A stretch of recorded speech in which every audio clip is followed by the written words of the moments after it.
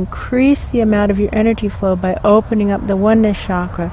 So let me explain this to you, because it seems to be a new concept to you. Correct me on that. No, it's true. So this chakra goes in right here. The reason that it seems to be left out of the discussion, I believe, is because almost everyone's is compressed so tightly you don't even hardly suspect there's a chakra there, but there is one. So you just grab it with your hands. You start, unlike most chakras, it's most effective to start to open this in the back. It seems to have to do with dismantling or disconnecting the reptilian brain, me,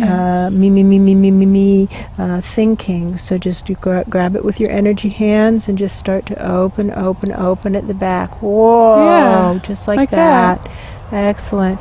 And then invite in the energy and have it blow, come into the chakra like an inhale, swelling, expanding the chakra with so much love. It bulges, expands, and then exhales out the front, and the front comes out right about the bridge of the nose. Whoa. Letting the universal love come in the back and out the front. Invite in that element of universal presence you're most personally comfortable with, be it Christ consciousness, divine plan itself, or something else entirely, whatever you're most comfortable with. Inviting it into the back of the Oneness Chakra, whoa, and out the front.